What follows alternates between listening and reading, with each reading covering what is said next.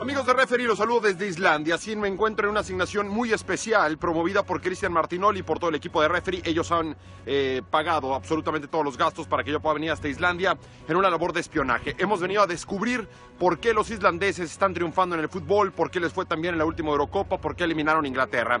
Tengo varias hipótesis. Es la tierra de los hombres más fuertes del mundo, es cierto. Sí, han tenido varios multicampeones del orbe. También es una tierra de aguas cristalinas que ya estamos explorando para ver qué tienen estas aguas, ¿sí? Y qué tiene esta tierra, que además es tierra de volcanes, tierra de ceniza, pero también tierra de glaciares y de nieve. ¿Qué tiene la comida islandesa? Y también algunos lugares exóticos a los que no pienso entrar. Pero les mando un saludo, seguiremos reportando, tendremos toda la investigación, el reporte Rosique muy pronto desde Islandia. Salud para todos los amigos de Referee. Esta ha sido una asignación muy importante, una asignación especial y de muy alto riesgo. Hasta pronto.